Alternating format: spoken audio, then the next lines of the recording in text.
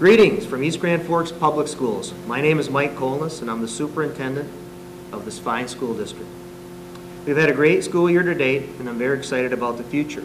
Great things are happening throughout the district on a daily basis and we are in the process of developing plans to make our school system the best it can possibly be.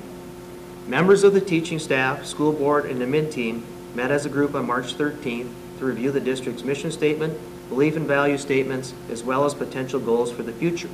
The team worked diligently to plan for the future needs of our students and community while keeping the motto of East Grand Forks Independent School District, where excellence is the expectation, in the forefront. Members of the group were asked to develop a list of what we do well, and I was very impressed with the final product.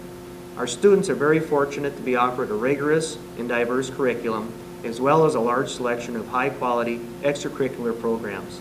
If you get a chance to follow any of our social media feeds, I'm sure you will be impressed with how our students perform in the classroom and at activities. We have a very talented pool of young people. In the fall of 2015, the local voters chose to make a huge financial commitment to our school district and students when the dream of updating and expanding the senior high became reality.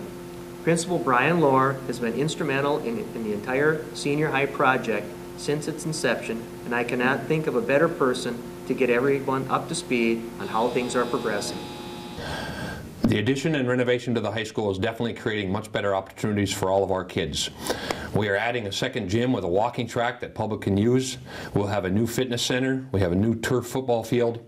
And we will have a fine arts wing like none other in the area, with a new choir room, new band room, art rooms, and a new state-of-the-art STEM lab. We are also renovating our entire science and math department, as well as our FACS department. And once the parents and general public get to see this, they will be impressed beyond belief. Thank you, Mr. Lohr.